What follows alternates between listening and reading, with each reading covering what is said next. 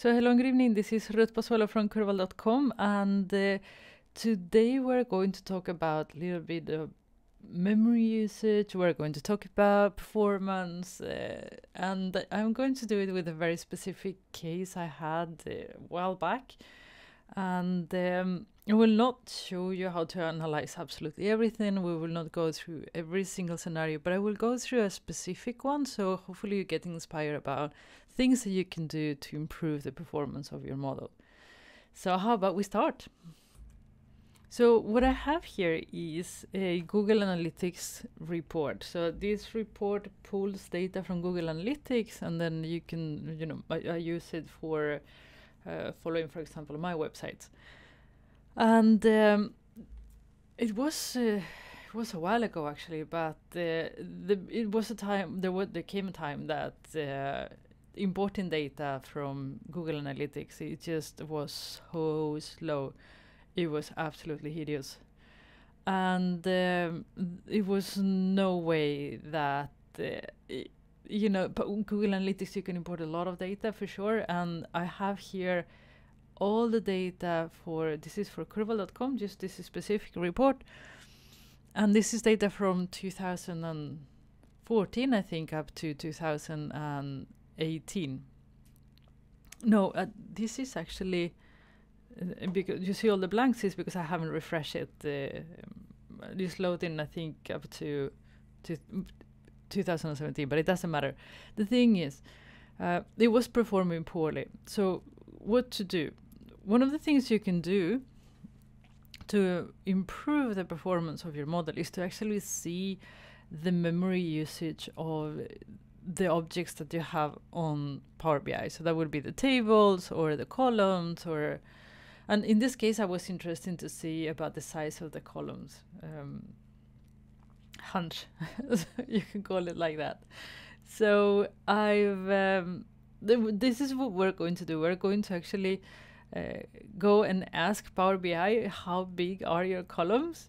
And let's see if we can do something about it. This is already the improved model.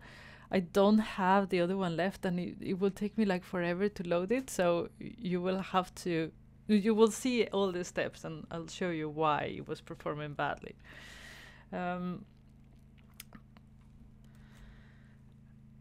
So as you probably know, if you're using DAX Studio, you can actually connect this model to DAX Studio, and it will give you all kinds of information about sizes and table sizes, column sizes, cardinality. You will have absolutely everything you need. Sometimes I think it is easier to have the data in Power BI, so I can actually go and see what columns, and it just makes it easier to import the data in Power BI instead of having to export it to Excel or having it in DAX Studio. So what we're going to do is we're actually going to read the column size directly in Power BI. And to do that, I'm going to show you the manual way. There are actually ways to get these automatically, but I mean, this is an ad hoc situation, so I'll show you how to do it manually. And you need two things. You need to know the port number and the database of the model. I'm not sure if you know what analysis services is, but it's basically the engine. It's not the engine. it is what makes Power BI work. That's a horrible explanation. But every time you create a Power BI file, it creates an analysis services instance in your computer. And what we need to do to be able to see how big our model is to query the analysis services instance that was created behind the Power BI. And for that, we need to find it. So always that is stored in here. So you will have users, your username, and then you will have app, data, local, Microsoft Power BI desktop, analysis services workspace. And then the last one that I open is this one. You will see you have by date modify. So if I open that, data, I will find, here is the port and here's the database, which is exactly what I need to query. If we go here to, ouch, let's do it again. We go to get data, we go to analysis services, and this is asking me, okay, I need the server, which is a local host, and you have here port text. This is the port number. Paste it. And then we need to know the database name, and you will find that there too. It is this one. So we copy it, and you need to remove the last, so there's no point until the first point. That's the database name. And then you have to do an Mdx query. And to be able to do this, you have to use these, the DMVs. I'm sure you've seen it somewhere, or you see it when you do Stack Studio, that you have these DMVs. And this is basically like ready-made queries for you to get information about your analysis services instant. And in this blog post, I'll documentation, I'll give you a link, of course. You have here the way to query that. It looks like SQL. It's not SQL. It says here, let me see if I can find what it mentions. Catalog name. Here, although DMV syntax query is based on SQL, it does not support the full syntax of a select statement. So join, group by, etc. are not supported. So in case you see that what is to work when you query, it's not working, you know why. And this is based on the DMX statement. So you can go here and learn more about it if you need to. But this is the basic query, so how it should look. And then here we have what we can actually query. These are all the DMVs available for us. The issue here is always to know, okay, which one should I use and how should I interpret the data? And to be honest, Google, because I mean, even if it is here, it's not so easy to understand what you should use. And once you find what you should use, what you're actually getting, okay? So the one that we're going to use to know the size of our columns is this one, Discover Storage Table Columns. And here it says allows the client to determine the columns to storage tables using analysis services, whatever. Just copy it. Copy it. And you paste it in there. Remember, this is Power Query, so it's case sensitive. You have to have capital letters, okay? So don't write with lowercase letters because it won't work. Click OK.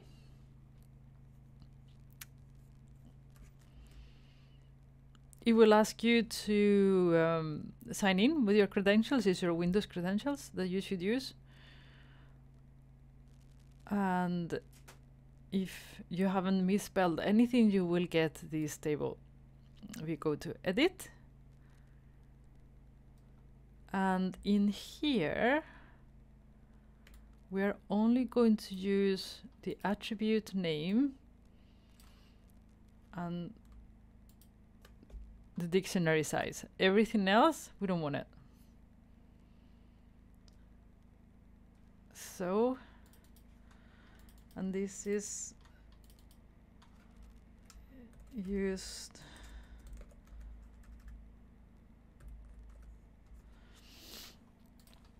once we have that, close and apply. And then let's look at what we get in here. So if we go to attribute name and the size, we can actually change that. So there you go. And now we just mark, let's do a bigger text size, so you can actually see something and have the 1000 marker. Otherwise, I find numbers very hard to read. So I don't know how much you know about Google Analytics, but this is quite interesting data. You have to know a little bit on how the Power BI engine or the Power Pivot engine works to be able to make something out of this. But I'm going to, to tell you at least one of the tricks now. And what is interesting here, let me show you, is these ones. So is the average page load, the document load time, interactive time. This is all to measure the page speed for Google. Okay, so they have these parameters to be able to know how fast your page or your site is loading. And there are quite many, as you can see here, we have a few more. And here there's another one. And all of them are using quite a lot of space. And this is basically, let me show you what I use this. There is a site speed report, and here's where I measure the site speed for a web page. And you have redirection time, domain lookup time, server connection, server response, and those are the times that you were seeing. So how long does it take to load something? So you can see this site is performing horribly for the last half a year, actually. So how does the data look like? If we go to here and we go to page, site speed, you can see here date, and then here is where it's recording the timings for the website. And look how the data looks. As you can see, Google Analytics measures time speed with a high precision.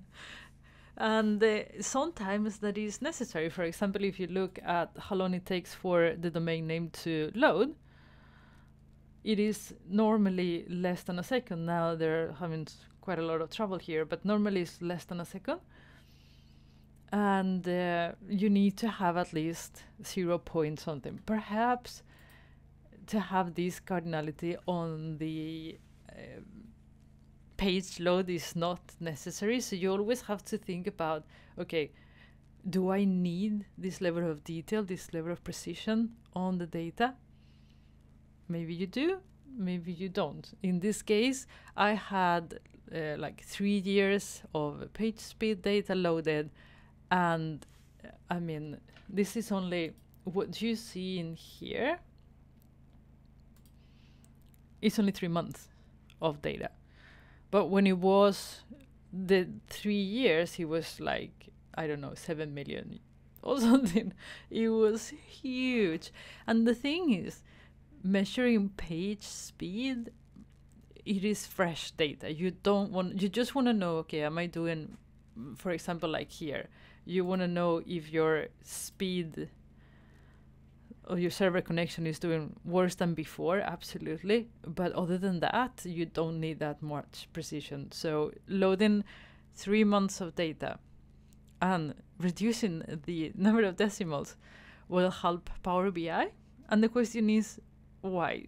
Well, so Power BI, what it does is it compresses the data. So if it finds numbers that are similar, it will be able to compress them better. When we look at the data, I will do a video on the Power Pivot engine. I just need a little bit more time to prepare it.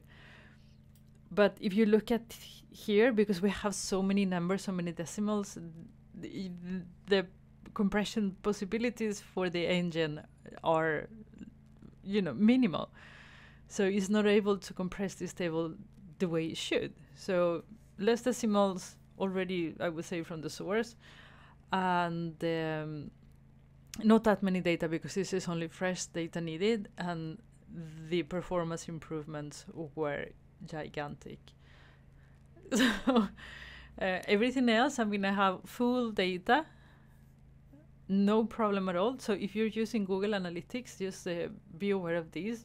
Perhaps you don't need either all these data, or perhaps you just need the average per month or something. So you don't need the granularity by day. There are different ways to actually fix the problem once you know what the issue is.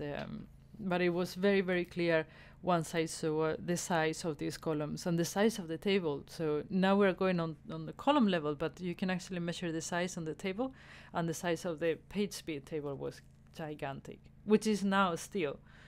I should definitely lower that too, but yeah. So the idea with this video is basically to give you an idea what you can actually do to improve the performance of your model. Of course, there are other things you can do and you should do to do that, to improve the performance if you have performance issues. It's not always that it's the column size that is an issue. You will have to do some investigation to find out what it is and understand how the engine works a little bit to be able to do some basic performance tuning, I would think. So yeah, I think this is all for today. It was a short video, but hopefully useful, especially if you're using Google Analytics and you're importing all the data. Maybe this will help you get a better performance for your model. If you enjoy the video, let me know by liking it. If you would like to have a VertiPack video, which I'm actually planning to do, but if you wanted to have it quicker, just let me know and I'll try to prioritize to do that instead of other videos. If you're new to Power BI, I publish Power BI videos 3 times a week. We talk about Power Query, Power BI, and DAX every Friday. So make sure you tune in, subscribe, click the bell to receive notifications when I publish a new video. And I will see you again on Wednesday. So take care. Bye.